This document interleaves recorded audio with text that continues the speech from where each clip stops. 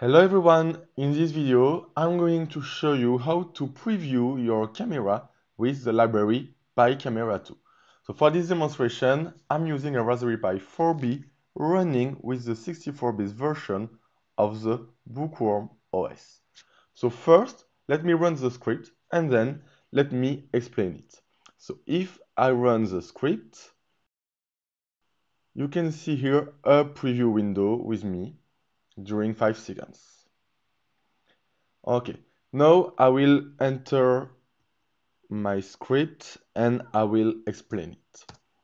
So here, the first thing we need to do is to import the libraries. So from Picamera2, I import Picamera2 and preview to make a preview window.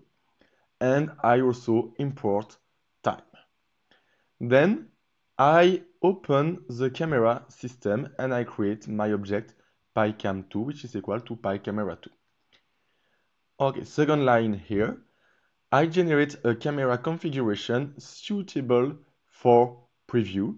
So here I have picam2.create preview configuration, and I enter the resolution, the size of the camera. So here I have the size, which is 3280 by 2464. And I put this configuration in camera config. Okay, next line, I configure the camera system with the preview configuration. So here I configure the camera system with this configuration.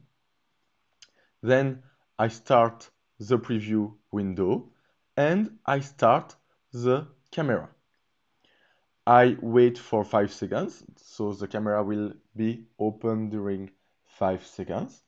And then after 5 seconds, I stop the camera and I stop the preview window.